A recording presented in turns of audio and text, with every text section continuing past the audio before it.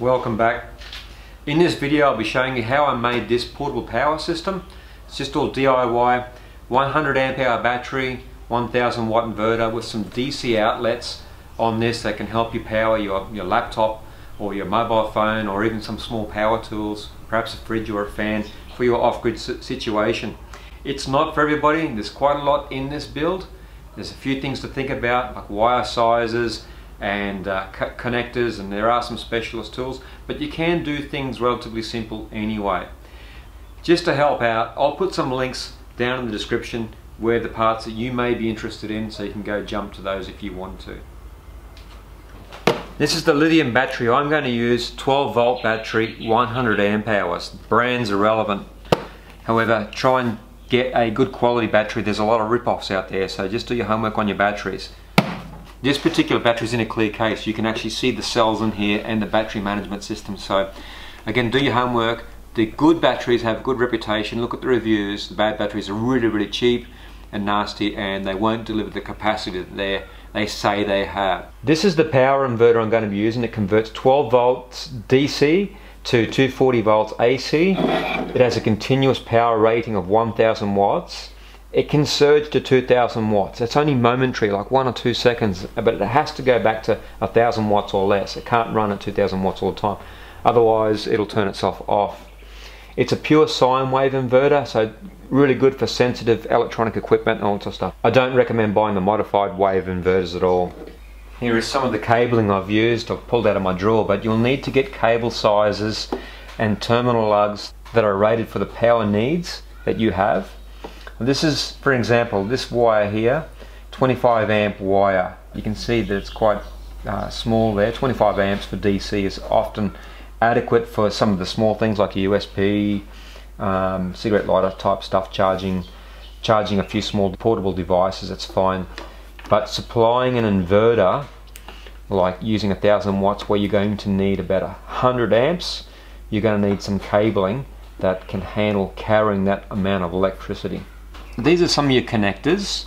It's called an Anderson plug through here. They're quite accessible, commonly available around the place, electrical stores or eBay or online. And these are NC4 connectors, like they're solar panel type connectors. Again, available quite commonly, and so you can just buy these. These are all ready made. You don't have to do anything, you just buy them and hook up your solar panels. I have some fuses here. These are like circuit breaker type ones that click on and off. Okay, if this is 50 amp DC, so if a load exceeds 50 amps, this will release and disconnect your system. So you need to size your system, do your homework. If your system needs 75 amps, you're going to need a circuit breaker that's probably 100 amps, something a bit bigger. This is a protection device, and it's to stop your wires from actually overheating, melting, and then causing a fire, electrical fire. So they're a safety device. Here I just have a fuse block, so you can just put your fuses into this fuse block, and it's like a power distribution. Power comes in, power goes out. Here I have a couple of solar charge controllers. This is a cheaper, much lighter pulse width modulating solar charge controller, and this is a much more expensive. I bought it second hand, mind you, so relatively cheap. I think I paid $100 for it. Victron, which is a high quality brand. MPPT, multi power point tracking, 130. So the 100, I don't want to confuse you too much, but just an overview. This gets solar power from the sun, which is DC power, and converts it to a voltage and a type of power that your batteries can use to recharge it. So it does all that. 100 volts, it can receive 100 volts of solar, and it will deliver a maximum of 30 amps of charge. It's a 24 volt charge controller. Let's have a quick look at this smaller one. This one here has a voltage rating of 12 to 24 volts, and will produce a current of 20 amps. It's not exactly top end, but it'll do the job. It'll work. This, however, is much heavier. It's got these cooling fins on the back. It's a much more serious device here, and probably much more expensive. You could probably These are probably like maybe $150 or thereabouts or more. These ones here are probably around about $20 or $30. I have a couple of outlets here. This one's for USB. Oh, if I can get this open. This one has the 2 USB outlets and a little plastic cover. A couple of little connectors on the back. And this one here is just like a cigarette lighter socket outlet, so you can plug in whatever devices that have a that style of socket. And here we just have the battery monitor, a cheapie. I think I paid about $80 for it. You don't need to pay a lot of money. It comes with a shunt, and that you need a shunt with these. The shunt tells you how many amps that you are using. Lithium, you just have to understand the chemistry is a little bit different from a traditional battery, and you just need to manage it through its capacity of used amps. These are my 2 second-hand solar panels, 190 watts each, 36 volts. Together it's going to give me about 380 watts at 72 volts. Now look, these were fairly cheap. I bought them for 20 bucks, and they're going to provide the charging power for the unit. So they're all the basic components, but you need somewhere to store them all in. So years ago I got this for a birthday present. It's called the Zuka. I'm going to use it to put all those bits and pieces in so I can make this system mobile. It wasn't a cupboard, but it's been out in the shed for a little while. It's covered in dust. This carry bag thing, I'll remove it, and I'll come up with something that can enclose this battery system inside there. I think I'll give it a bit of a clean up first before I put everything in it. And now pretty much it's time to get on with this build here. Let's put it together. Just doing a trial fit at the moment just to see how things might fit or not fit.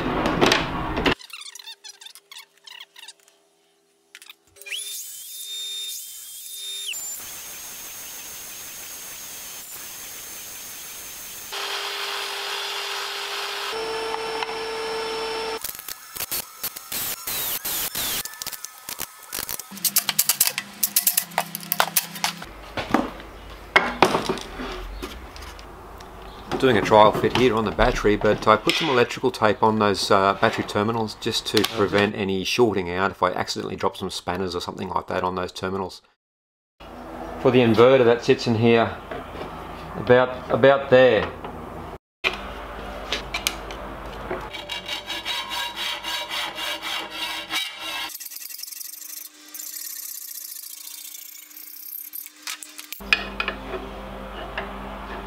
Oh dear, I'm going to use my milling machine to cut a slot in here. You can use a hacksaw and you can use a file, but I've got a milling machine, I'm going to use it. Go easy on me.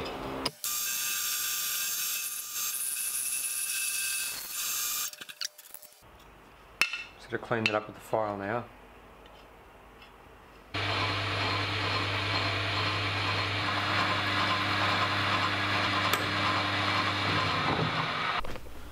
Oh, what have I got in here? Parting tool, that'll do. Alright.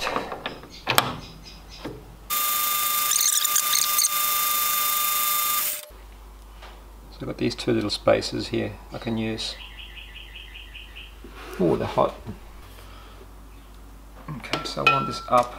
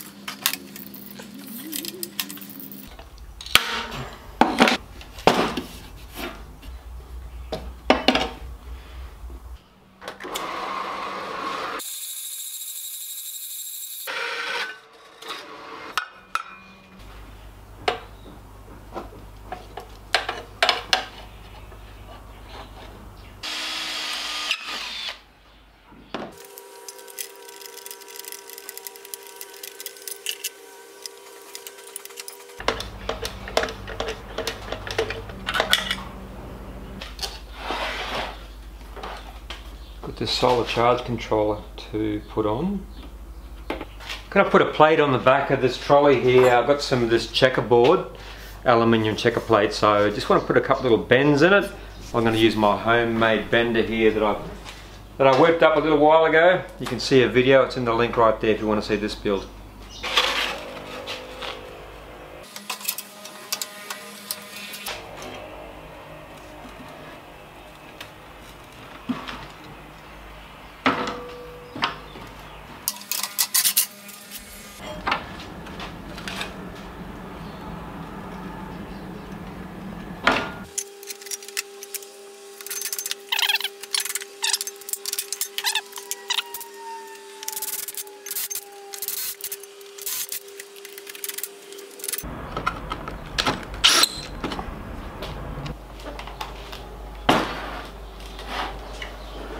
Okay, little gauges and plugs and things now. Excuse the arm, I little injury with a dog yesterday. Now I just need to find a space for these components here. So I've got USB and I've got a cigarette lighter outlet and I've got a power monitor and Anderson plugs. I thought the clear case battery gives an interesting look so you can see all the components. And I had some leftover clear acrylic, 3mm sheet, so I cut that out in a table saw and I'm going to use that to set up the USBs and the gauge, and I'll just put a bend in it using the heat gun there.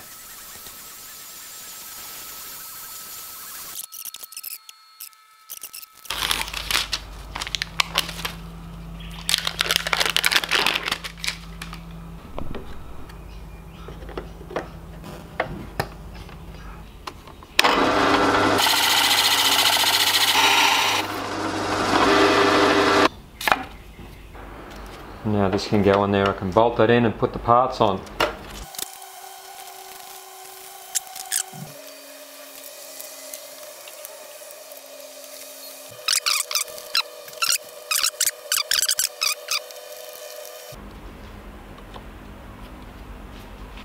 Next is my Anderson plug power outlet, 12 volts. So I'm just going to put that up there, drill some holes. And I'll add another Anderson plug just under here for the solar input. So let me just mark that off and drill it. I think I've got all my basic parts in now. Just probably need to lay out my wire and wire everything up, make sure it's all nice and tight, all that sort of stuff, and then give it a test run. Let's wire it up. Oh, I've just realised this is going to be my power charging inlet and outlet. So the charger I've got is 25 amps. So this going through this panel here, the maximum fuse rating I can get is only 20 amps. So I'm going to try and find a place for this breaker here, which is 50 amps. The plug's rated to 50 amps, the charger's 25, and this breaker's 50. So let me find a spot for that. This is the negative terminal of the battery, and I need to put a shunt on to measure how much electricity I'm using or putting in. There's no way this is going to bolt straight onto the terminal. I've just got a piece of aluminium here. I'm going to drill a hole in it and create a little bracket and attach the shunt to that, and that should do the trick. Just had to run up the shop to get some more lugs and bits and pieces and some more heat shrink too. So doing some wiring now. I'm going to wire up the solar charge controller to the battery. I'm using some 8-gauge wire. Just going to get the cable run first and then I'll do some snipping. Just pull these through to make life easier. Now I'm going to be using these bootlace crimpers and through here, so I'll show you, but I've just got to trim off a little bit of an end.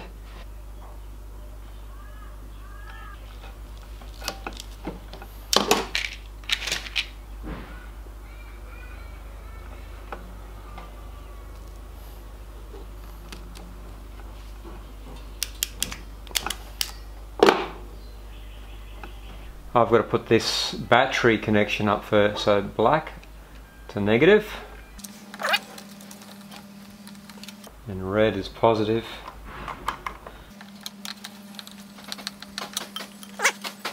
Whilst I'm here at the back end, I'll hook up one of these Anderson plugs on the back. It uses a different style of connector, so they go inside these Anderson plugs. Again, it's got to trim off the right amount, not too much, not too little. I'm using some borrowed hydraulic crimpers here, but you can use whatever crimping tools that you've got. There's lots of different styles out there. And then I'll just put some heat shrink on the ends of those lugs and use the heat gun there and it's done. I've got these little hooks on the ends and they need to slide over the clip that's inside. It's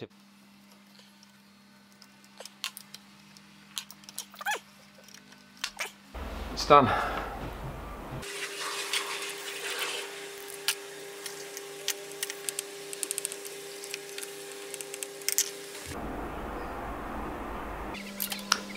I'm just hooking up the breaker for the inverter, so the battery positive goes to the breaker.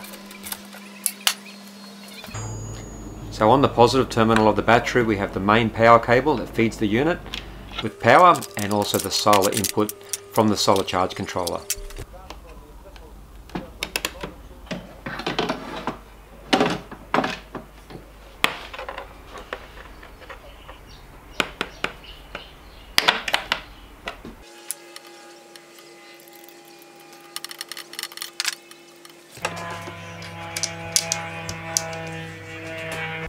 I've wired up the positive side of the inverter. Now I just want to run power to this guy here via that breaker on the other side. That's 50 amps there, the DC outlet, so I want to use some 8 gauge wire run from here to the other breaker of the other side. This will be the master breaker.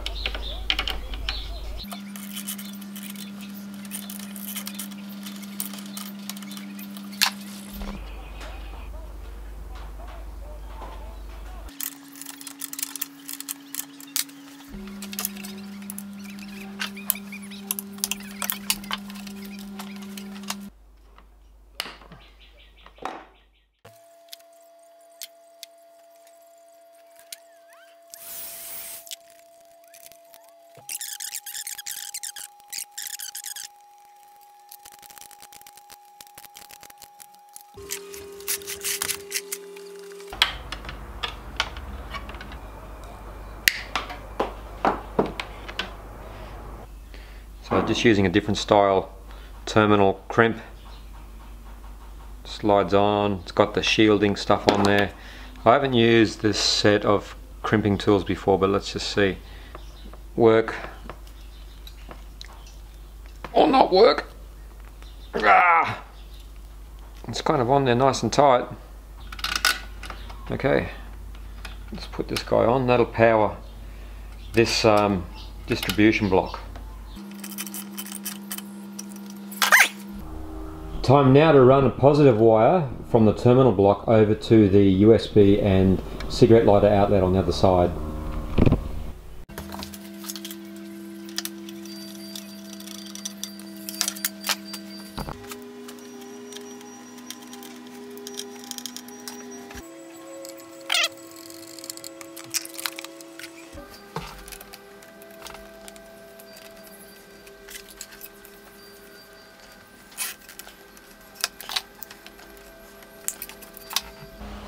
Next up, we're going to run all the negative down to the shunt from all over so we can earth that out, and then I can set up the battery monitor. Now I just got to hook up the power supply for the battery monitor, and that goes to the shunt. Little terminal block in here.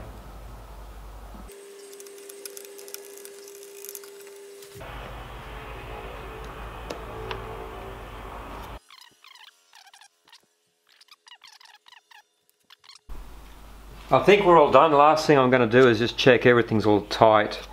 I don't want any loose connectors where it can create a hot spot. I'll just spend a couple of minutes doing that.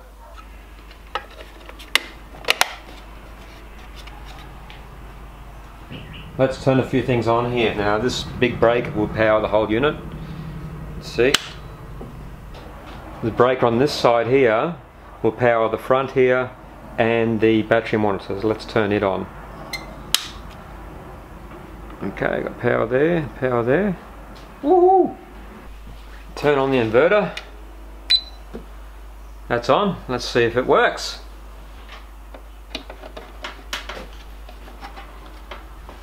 550 watt jigsaw.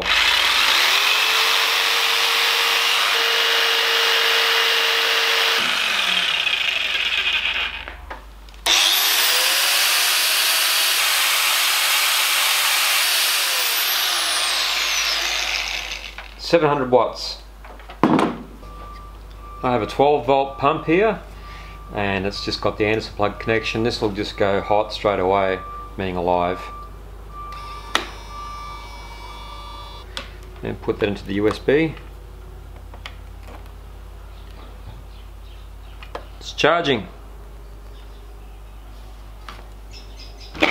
So I have this really old spotlight using the cigarette lighter outlet. Let's see how that goes. That's alright. So that's using 5.2 amps. I'm going to run my metal lathe. It's on. Light off. So that's drawing more than 1,000 watts, so it's not going to run the metal lathe. Try and run my dust extraction fan. So I think this is 550 watts. Let's just see. Again, the inverter beeping. That means it won't run that because the surge load's too high. Fan. They're not very much, 150 watts I think, fans. Sander. What about the bench grinder? Let's have a look here. Nope. Charging my camera batteries is not going to be a problem. Charge, sit it up and let it go. And if I want to shut the whole unit down, I just need to push this button here and it just sets the breaker off and zoop, it's gone. It's getting late in the day but still plenty of sun. Now on this side here I have the Anderson plug for the solar. So I just got to hook him up.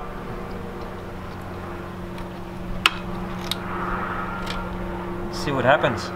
Okay, on the back there I've got a bulk light. Means it's on bulk charge. It's a lithium battery, so it's been set up for lithium as well. So we're getting in about 4.5 amps at the moment. Far less than I expected. I might try and rearrange that pan a little bit more to see if I can get some more power out of it. Right, at the moment I've got those two panels connected in series, giving me about 80 volts. Amps coming in is 10.27. And again, look at the volts there, 13.79. It'll go up to 14.2 I think when it's fully topped. Well, it's doing just about everything I need it to do for the time being. It's charging a phone, it's running a fan, it's charging a battery, it's running a light. It'll run small appliances and get you out of trouble, and it's mobile and it's useful. So this machine here is the Bluetti AC200, and Bluetti have given me this machine for review. I'll be doing that over the next couple of weeks. It's got significantly more upgrades and power ability than the one I have made. If you're into your DIY and have got the tools and equipment know-how, something like this is going to be a great project, and it's a great little DIY off-grid power system. Charges by using the sun, or you can plug it into 240 volt equipment. Anyway, I'm looking forward to using this machine here. If you just want something straight off the shelf, I'd be recommending something like this, as opposed to probably 3 days worth of work and chasing bits and pieces for something like this. Hope to see you on the next video, and I'd love to see you in the comments. Talk to you soon. Ciao for now.